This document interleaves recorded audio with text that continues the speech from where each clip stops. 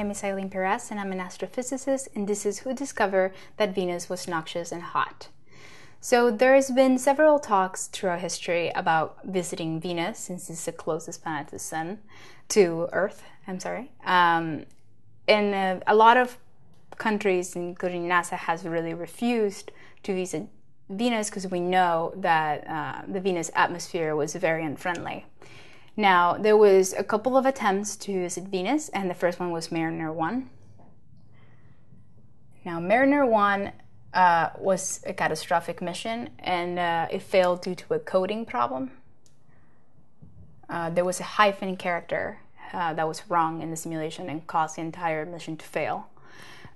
So they kind of did the exact same model, and they did Mariner 2 this time. So Mariner 2 was the spacecraft to actually see Venus, and it took 3 scans of Venus' atmosphere.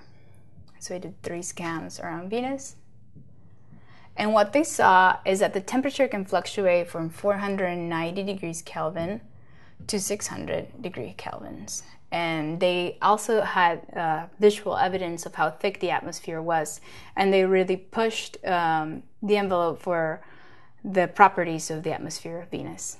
My name is Eylene Pirez, and I'm an astrophysicist, and this is who discovered that Venus was noxious and hot.